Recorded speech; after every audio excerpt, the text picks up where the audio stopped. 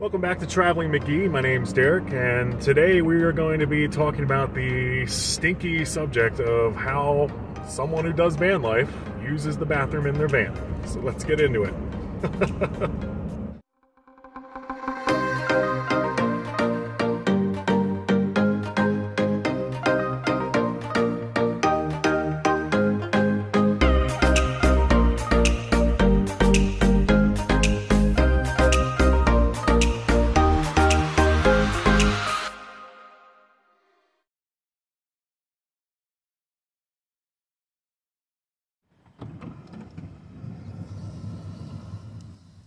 That's right. Today we are talking about the stinky, disgusting topic of how does someone who does van life full-time, how do they use the bathroom in their van? And it's a question that I get asked a lot, actually. You know, how does someone who lives this lifestyle, how do they use the bathroom in their van? How do they go? What do they do?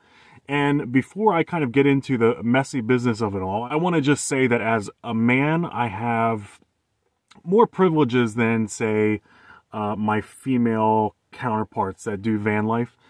For me, it's a little bit easier for me to use the restroom in the van just because I am a man. So I do want to kind of say that this video is geared toward how a man would, use the bathroom in a van compared to a woman. So I just want to put that out there before I get into everything. Now, if you've seen any of my van tour videos, you will know that I do not have a plumbing system here in the van, meaning I don't have any running water. All of my water I have to buy in jugs, and then I put them into little bottles and things like that to use in and around the van. I kind of use this little guy to spray my face when I'm washing, my body, when I'm brushing my teeth, if I need to wipe something down. It's nice to have a little bit of water for when you need it. This is not an RV by any means. This is not a van that has a septic system. I have nothing like that. I am bare bones. So I kind of just want to show everybody what my setup is and kind of answer some questions for you. The main one is how often I actually, go number 2 in the van. I'm just going to keep it real with everybody because this is something that I don't think is really talked about that much. And if it is, it's kind of sugar-coated, candy-coated. You really don't hear about the, negative side of it all. But I very, very, very, very, very rarely poop in the van. It's so weird to say, but I really don't. In the past year, I would say I've done it twice. Okay, I'll admit it. I'm just putting it all out there. I'm being open. I'm being completely honest with everybody. I've done it twice since I've had Bobby, and they were not graceful experiences. It was not fun at all. It was it was pretty disgusting, to be honest with you. Finding a public restroom or a bathroom is really not as difficult as people might think. The chances of you not finding a bathroom, unless you're in a very, very rural area, it's not going to be that difficult to find a public restroom. But for me, my system is pretty basic. So this is my trash can. I call it a trash can because that's primarily what I use it for. This is a 5-gallon bucket that you can get I got this at Lowe's, but Home Depot sells them, Walmart sells them. They're like $4 or $5 a piece. They usually come with a plastic lid, but I upgraded mine and I got me one of these, which is a basic travel RV toilet seat. And it's all plastic, it's hinged as you saw, and it just kind of snaps onto the lid of the bucket. And it sits on there really nice. So what I do is I put a trash can or a trash bag right into this, and then I will put my lid on top of that so it seals the outside. And it works great as a trash can. I have a lid, so nothing, no bad smells from like food scraps or anything like that is leaking out. I'm also very purposeful for using scented trash bags. I can't stress that enough. In a small confined space, especially when you're in an area that's really hot, smells are just going to happen, especially if you're putting food waste into your trash can. You really want to have a nice scented trash bag. It really helps. It was kind of a godsend. I use I guess it's lemon fresh, I don't know, but it really does help. But for in those moments when nature is calling and your voicemail box is full and you have to answer the call, I will double bag this can that I have here. Well, the lid will be on, but I'll make sure that there's no trash in there, just a completely empty trash bag.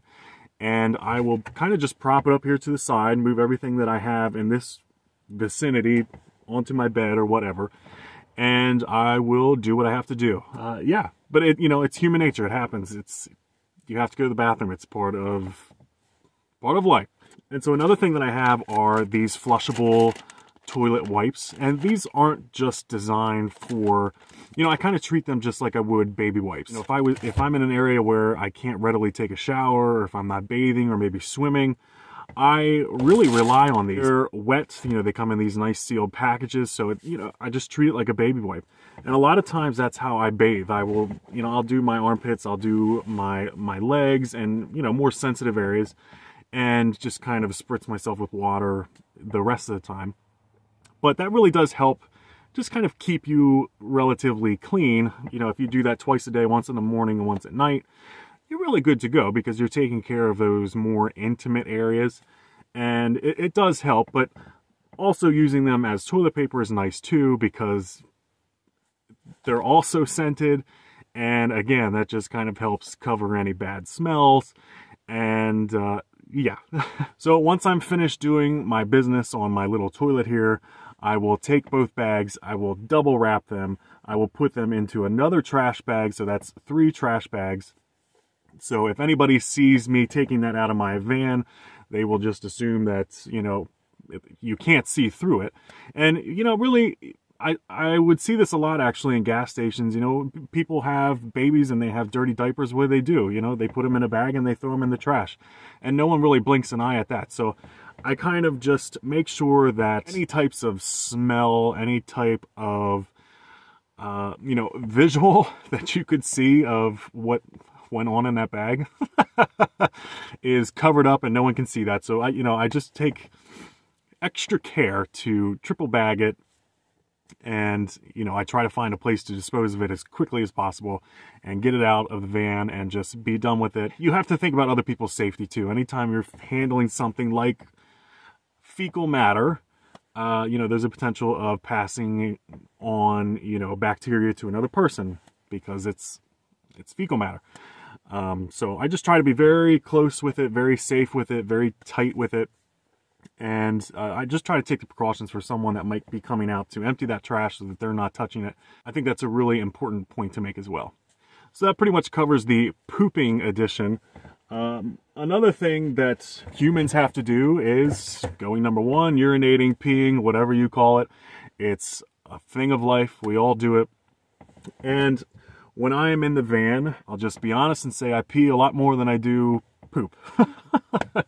So for that, I actually have standard empty water jug. This is the same type of water jug that I use to bring water into the van. And as I go through them, I will just use one as a pee bottle and, keep the rest. Once it is full, I either try to find a public restroom where I can take it in and dump it. If I am in, if I'm out hiking or something like that, I'll put it in my backpack. I'll take it far out into the woods and just dump it somewhere. And then I will throw the bottle away. I don't reuse the bottle. It's not good at all. Just more smells and things like that to get into your van. It's just not good, probably for health reasons as well. I will say it's also really important to get a very tight fitting bottle cap or, a container that can close very tightly. You do not want something left in your van that could potentially fall over and spill. That is a terrible thing to have to clean up and a terrible thing to have to continue to smell and deal with. So really having a container that is well sealed and won't let out any smells or leak on you is so important. Now, if you don't feel comfortable pooping in a bucket, there are a couple different other ways that you can go about this.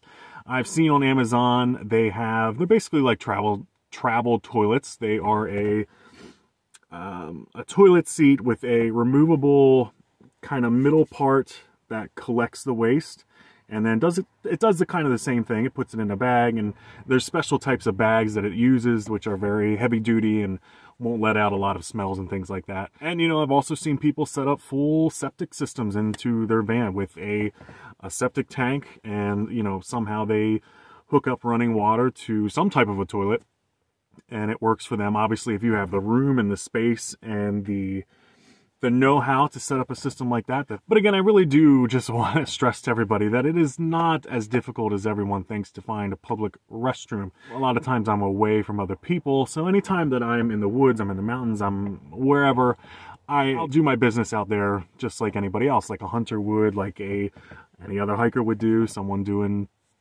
a big day hike. You know, it happens. It's a part of life, and I don't think it's anything to be embarrassed about. And when that time comes, you know, this is how I do it. Also, these toilet seat lids, this one I bought at Walmart.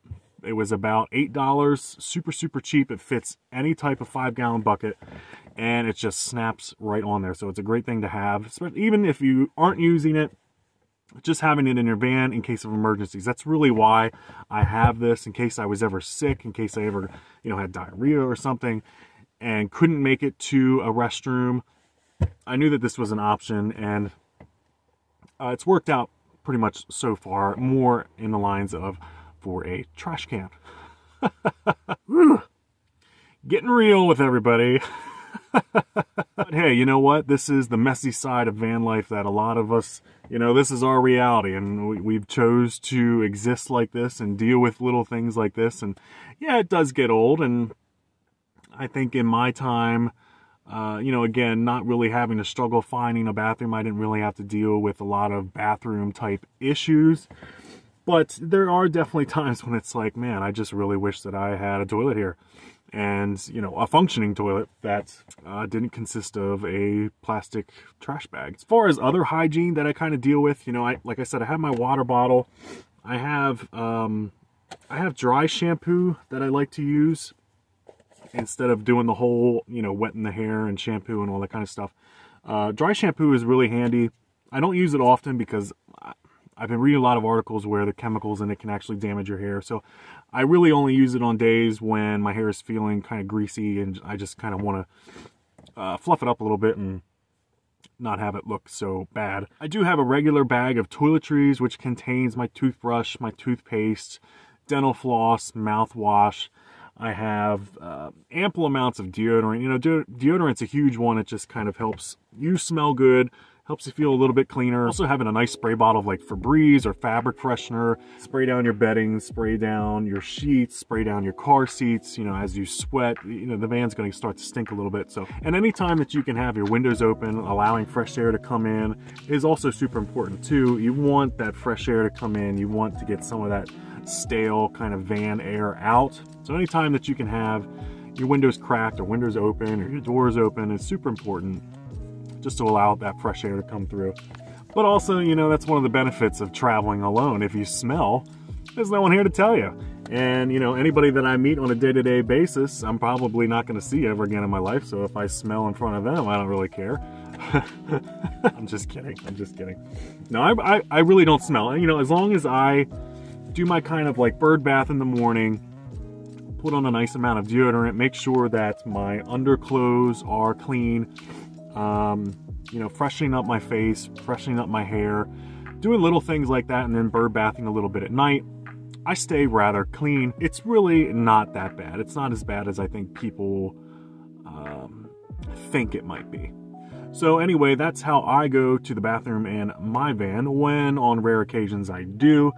I'm not embarrassed by it, and hopefully this answered some of your questions. I know it's a big topic that people like to know about because it is something that is important and should be discussed, you know, with honesty, because it is a big part of traveling. It's a big part of van life. It's a reality that a lot of us have to deal with on a day-to-day basis. So hopefully this kind of helped everybody to get a better sense of what goes on. Definitely not fun. It's something you got to do when you got to do it. So with that, I will end this video here. I hope everybody is doing well, and I hope everyone enjoys the holidays and everybody has some safe travels ahead of them. And I will see everybody on the next video. Take care.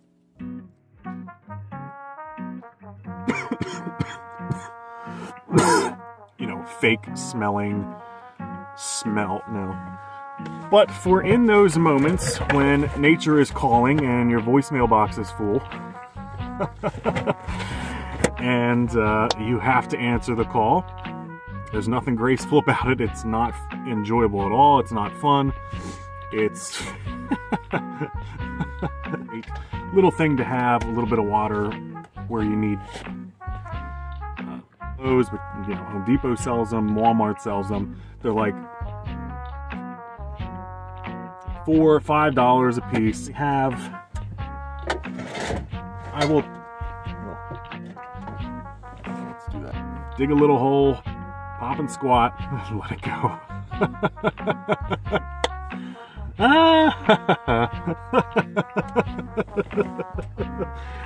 Oh, Mom, if you're watching this, I'm sorry.